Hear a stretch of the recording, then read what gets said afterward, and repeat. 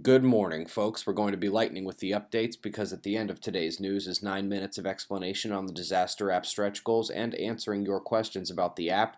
I know your time is precious, so let's get to it and wrap up quickly. Coming to spaceweathernews.com, we find yet another calm day on our star, as expected given the lack of planetary alignments. Only concern is minor, and it would be those small plasma filaments center longitude just north of the equator. Solar flaring, matching in kind, we are all calm, but I do not expect that to last much longer, as in just half a week we're going to see Mercury start to come in and conjoin Venus from a heliocentric view. This is the primary solar alignment, and things really should get interesting there. Even if not in terms of solar flares fired at Earth, then at least in terms of far-side eruptions and heliospheric disruptions therefrom. Of course, it will be just a week later that we see the primary geocentric conjunction take place, Sun, Earth, Jupiter, with the added bonus of it being a new moon solar eclipse, so we've got 4 spheres in a line there. Late in the day yesterday, a few dense waves of solar wind particles swept past Earth, compressing our magnetic field and offering slight global instability, but with localized level 2 storm condition effects as seen by Karuna. Seems to be waning now. Top quakes of the day were all rare location rumbles like this one on top of Earth's magnetic south pole. You heard correctly, right on it. Also one well above average in California, along with another one just slightly above average.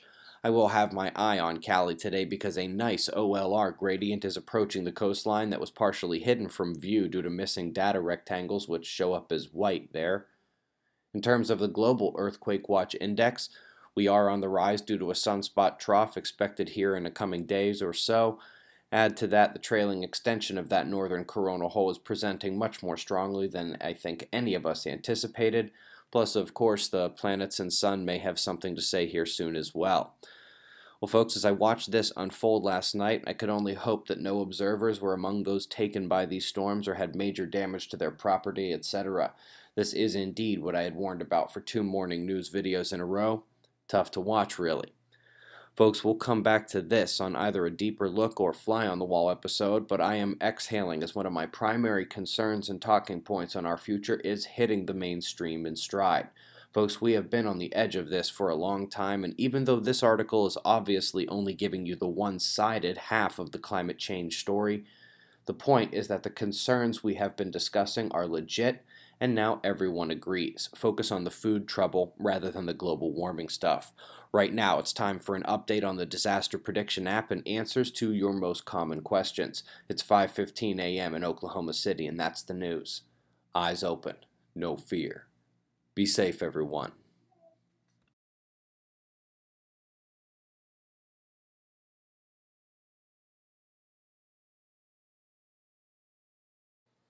The Disaster Prediction App Kickstarter campaign started on February 18th.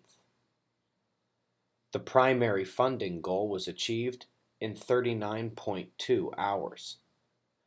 This app will provide warnings for things like earthquakes, tropical storms, and tornadoes, using factors that the observers have come to know and understand. Dr. Kongpop Buyen and Ben Davidson will now combine their models to provide an even better means of forecasting disaster. We will be using coronal holes, sunspots, and planetary geometry to forecast these disasters. But we also have the opportunity to expand the modeling to include meteorological data and energetic Earth phenomena as well, provided we can afford to get it done. This is where our stretch goals come in, and those are what allow us to not just make the app, but make it more robust and more widely available. We'll discuss those now and some of your most pertinent questions about the app. The primary funding goal of $35,000 was meant to finish the programming of the factor algorithms, design and build the app, take care of administrative costs of bringing it to market, and maybe help market the project to get the word out. But more money means more functionality, better programming, a better app, a better user experience. It also means that we can aim to release on multiple platforms at once. Our first stretch goal is 55,000, and that would allow us to come out on Apple and Android devices, along with assuring that we get all the program coding we need to make a truly revolutionary forecasting app. We plan to do this with the proceeds of the app anyway, but we'd rather come out blazing rather than take baby steps over time. The second stretch goal is 85,000, and with that we would probably be able to come out on the Windows platforms as well, add even more features, and perhaps even access powerful computers to help us do some math on the front end. That stuff is not cheap. But first things first, check out the app if you haven't. There are some very cool rewards which many of you are already taking advantage of. I do not at all see 55 as being out of reach, and it will make all the difference in the world to get there. Remember that the Mobile Observatory project aimed to raise just 35 as well, and that was to support RV transformation and about 15 events across the country. We got 60,000 and were able to have 75 events in 41 states and 4 Canadian provinces in places like science centers, university lecture halls, campground amphitheaters, and many more intimate settings like right in front of the RV.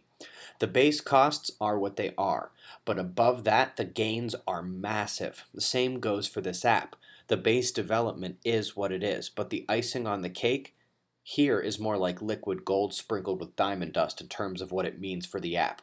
Let's get to 55, folks. We can do it. Now on to our most popular questions and our best attempt to answer them. Obviously, the most asked question involves what devices will be able to use the app, and hopefully, as we've said, we'll be able to get on both iOS and Android here if we hit our first stretch goal. I'd love to be launching on Windows too, but it is still very early in the process.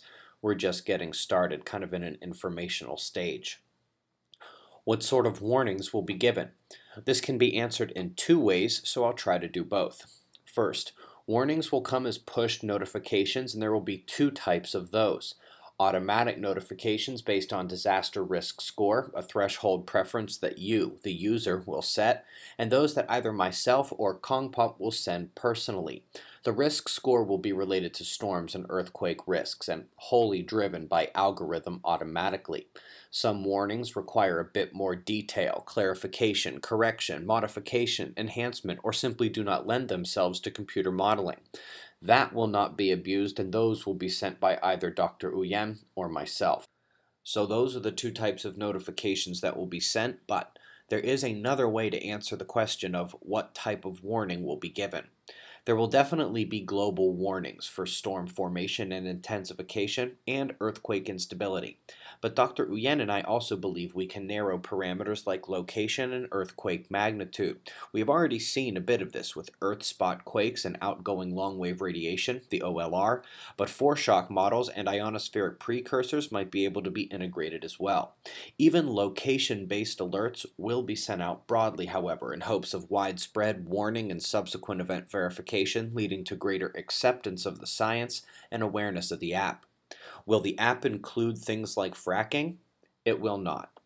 While it is becoming clear that human activities like fracking do cause earthquakes and potential contamination risks to local water and air, the earthquakes we are talking about here are the large ones, the damaging ones, way bigger than anything ever caused by fracking, and our models are being developed to track natural phenomena in the solar system, on the sun, and here on Earth. There is also still the whole run of underground geological heat and pressure dynamics at work, and those really are not possible to model. We're merely attempting to show when there may be a triggering mechanism for that pressure or piezoelectric force from the sun or the planets, and where on Earth it appears the stress is building to a break point. How much will the app cost to buy? Well, that is a very difficult question. It is ultimately going to be a decision based on cost to market, cost of maintenance, and expected development of advancement needs in the future. It may be a subscription type app with a very low cost, or a one-time purchase for a bit more. We'll also have to consider the costs for each platform, the fees or commissions that go to someone like Apple or the payment processor, and then hopefully set one price across all platforms for continuity, if possible. Again, no real certainty there, way too early in the process. This one's important. Can you get the t-shirts and hoodies any other way than by donating to the Kickstarter campaign? The basic answer is no. It is just my wife and I here doing this, and just adding our book order fulfillment was a titanic task. We generally do not do merchandise for the hassle and the added slap in the face of having yet another toe in the financial paradigm that we all know has so many problems. But the limited edition of gear is also important to justify the reward level. Look, it's obviously not going to cost $100 to make a t-shirt, $300 to make a hoodie, but what those reward levels are paying for is the contribution to the app, the project, and the proof of their support with a very limited edition garment that they can legitimately say is special. Right now there are 30-something people at hoodie reward level and about 90 at a t-shirt level. If that's all that signs up, that is all that's going to come off the line. The purpose is to reward those contributions. But the one caveat here is they would make some darn good marketing tools if you guys were all wearing them out there. So what we may do is offer a slightly different shirt, one that could still be a marketing tool, but would also not be the same edition as these rare founding member versions. That's about as good of an answer as I could hope to give right now. So who is doing the work on this project? Well, first, Kong and I are acting like a team. We have a division of labor and separate responsibilities, but major decisions will be informed and made jointly after consideration and discussion between us. We plan to use programmers in both the United States and Dr. Uyen's home of Thailand, where the people, culture, language, and business interactions are more familiar to him. And we will be getting input, consultation, ideas, and the final app work done by either a group here in the US or in Thailand. But either way, both groups will be heavily involved in the process before the starting gun fires. Many of the people already working on the algorithms are observers that watch the news with you every day, and they seem very eager to contribute and help the community any way they can. We are very lucky to have them on board, and we owe them a great many thanks. Other questions are about things like, well, what if I get a new credit card but Kickstarter has the old one? I think you can either change it on Kickstarter or you can just cancel the first payment and hopefully donate again with the new card. Kickstarter help can probably answer it better than I can. Another good question was, what if I cannot contribute before that March 8th deadline for Kickstarter? Well, for 1 week and 1 week only after that, we will have a way to donate to the program and get the same rewards through our Sells site, but we'll discuss that more in March. For right now, we can use a big push here in the last 2 weeks to get over the hump of that first stretch goal and make sure we at least hit Apple and Android. I would say that is my #1 goal for the next 2 weeks. Make sure we get to 55. Any ideas on how we do it and get the word out? I trust you know how to find me. Eyes open. No fear. Be safe, everyone.